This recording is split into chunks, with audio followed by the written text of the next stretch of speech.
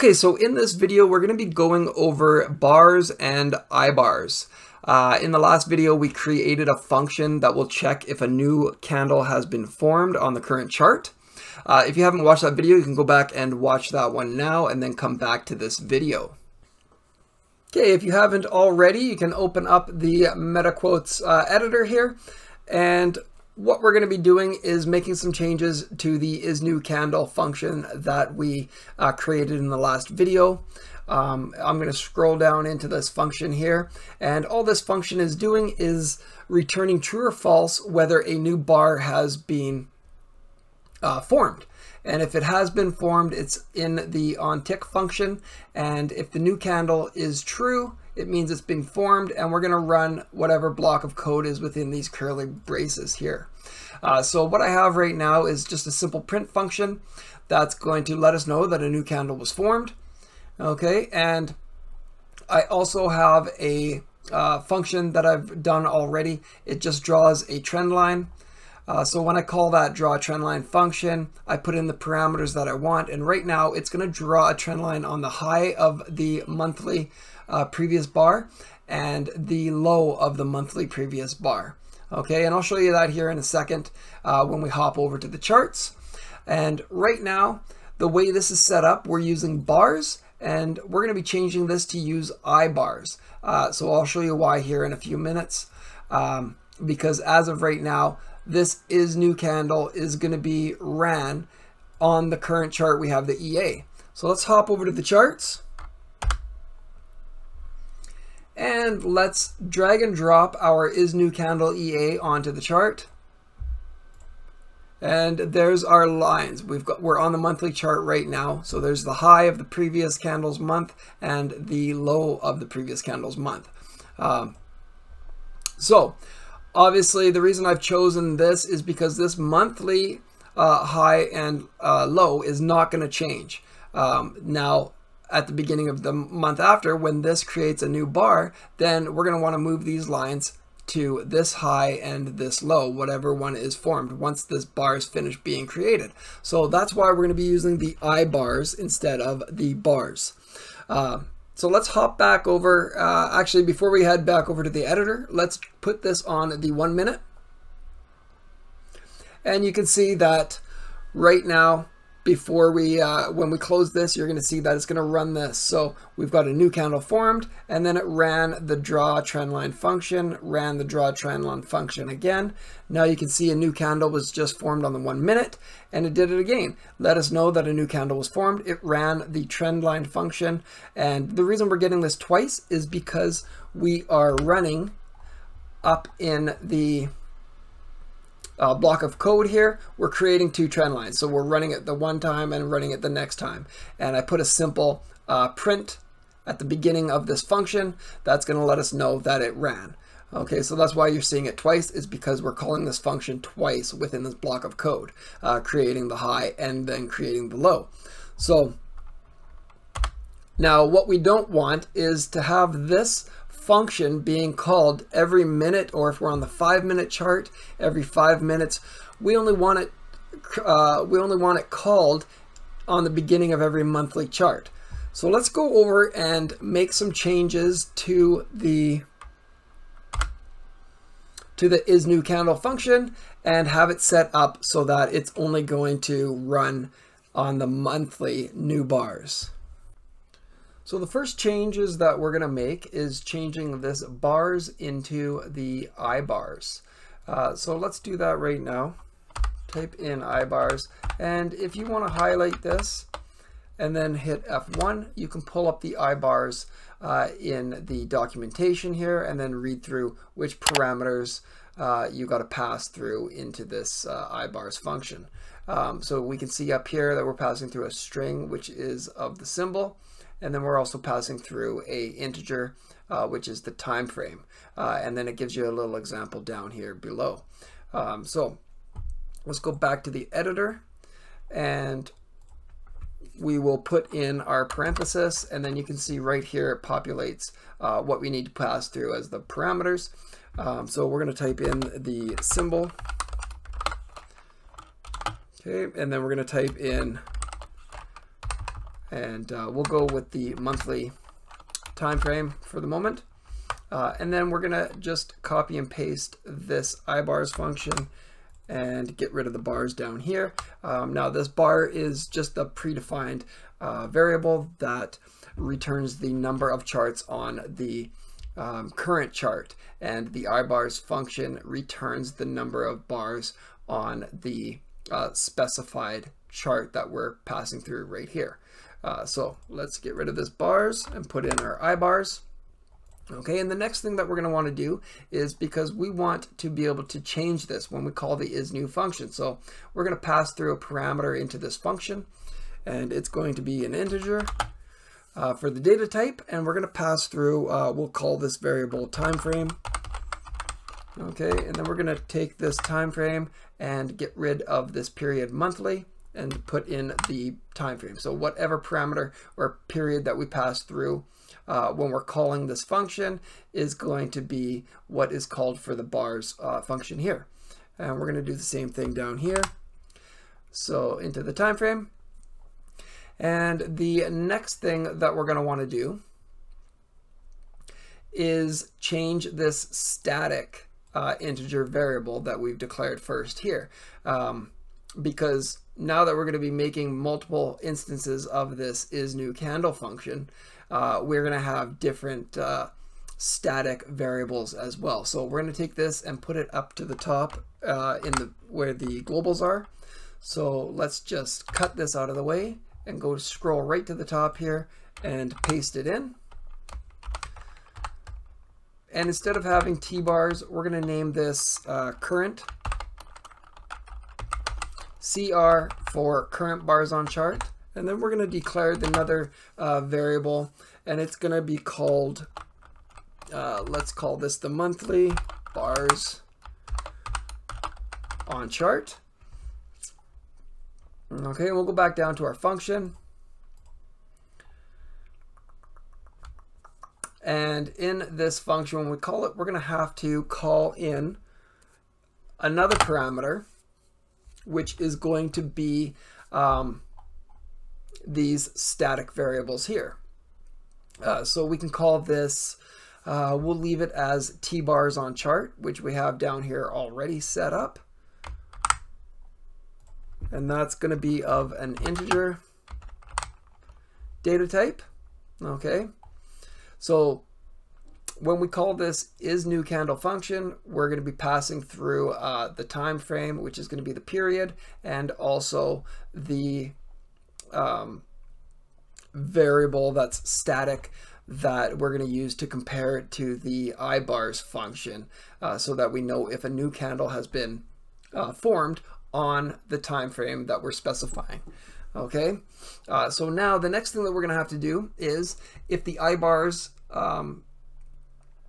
chart is equal to the T-bars on chart, then we're going to return false, and that is getting passed through with this parameter here. But what we're saying right now is, if these aren't equal, then a new bar is formed, but we're just passing on this information into this variable, and this variable isn't stored as a static variable anymore. We're just using it as the variable within this function. So what we need to do, instead of having this one here being equals to the iBars, we have to bring in our static variables here. Okay, so all we're going to do is put in a couple if statements. We're going to go if time frame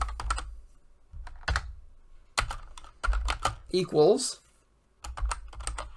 period current chart. Then we're going to use our static current bars on chart variable.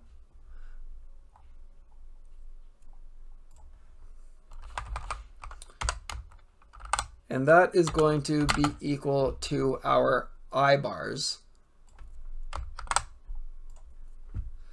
So now, when the next time we run this, we can pass through our current bars on chart for the current period, and it's going to do the comparison here to check to see if a new bar was formed on the current chart. Okay, and now all we got to do, can't forget our semicolon. We're going to do the same if statement, but we're going to use it for the monthly because we only want these trend lines drawn at the beginning of every month, right, on the monthly new candle. So we're going to do the next one as if time frame equals our period monthly. Then we're going to have our monthly bars on chart is going to equal, and we can cut and paste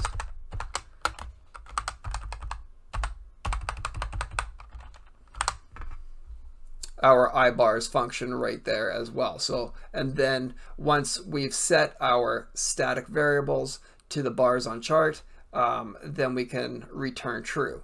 Okay, now you'll notice I don't have curly braces after this if statement because when you're running one line of code after an if statement in MQL4, then you don't need to actually do the use the curly braces. You can short form it like this, which is a bit nicer. Otherwise, you're going to have a little bit more lengthy code. So you can stay away from having it like that on both sets. So we'll keep it shorthand there. Okay, and there we go. We're set for that. Now the next thing that we have to do is come up into our IsNewCandle function, and we're going to create a new if statement. So if, and then we can tab it and it will fill us in with the conditional statement here, and then our curly braces for us. So let's type in IsNewCandle. And now when we do our open parenthesis, it's going to ask for a couple parameters, and that's our time frame and our bars on chart. So our time frame for the monthly is going to be period monthly, and then it wants the variable. So we're going to pass through the static variable that we set for this, and that's going to be monthly bars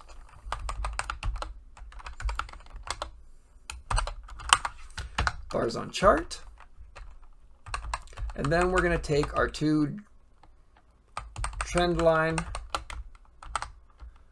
cut those out of there, and we are going to put them down into this one here. So now we're going to have these trend lines drawn every new candle that's printed on the monthly chart. So every 1 month candle, we're going to draw the new trend line. Okay, and then that is how that is going to work. And now when we compile it, we're going to get an error because we haven't passed through the parameters on our original current chart IsNewCandle function. So let's compile it, and you can see wrong parameters.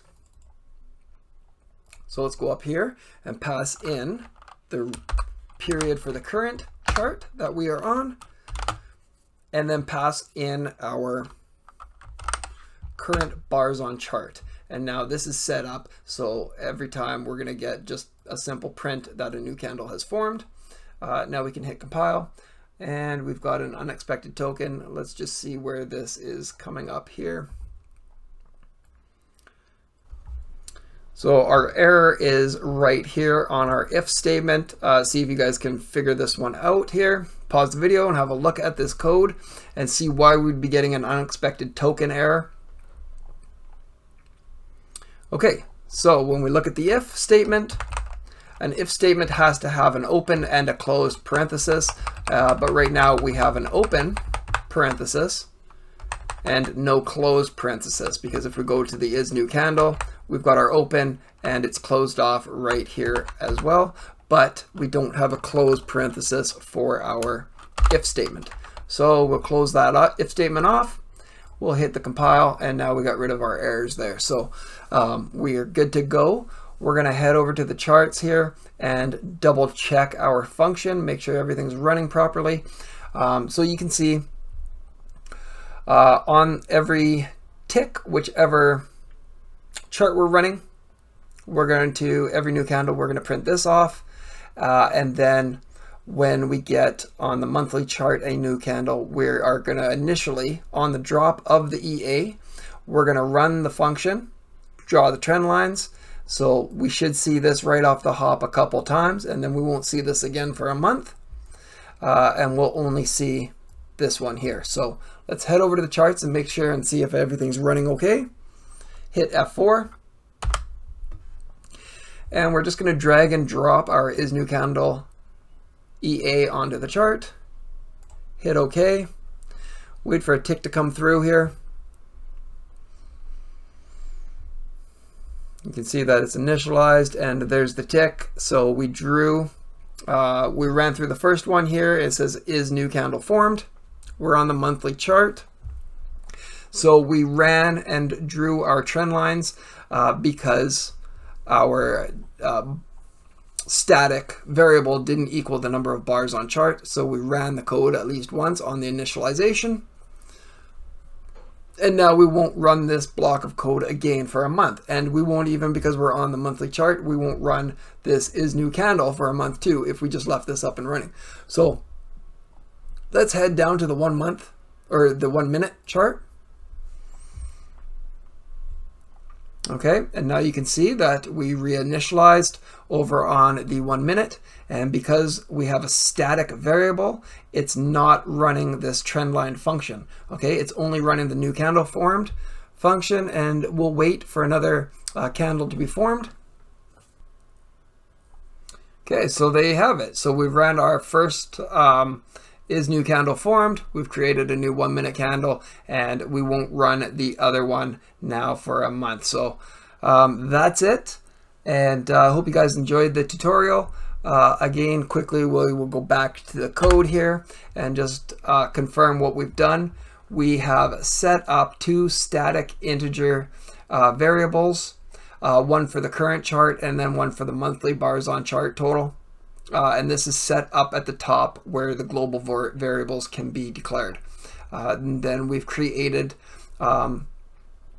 the IsNewCandle function right here, passing through a couple parameters, the time frame, which is the period, and also the bars on chart, which is our static variables to store the bars on chart data. Okay, we're using the iBars, which passes through 2 parameters, the symbol and the time frame. And if it is equal to our static variable, then we're going to return false. And then once this iBars, which is the number of bars on the specified chart here, is not equal to the bars on chart, then we're going to reset our variables to the bars on chart and then return true, and it will run the code.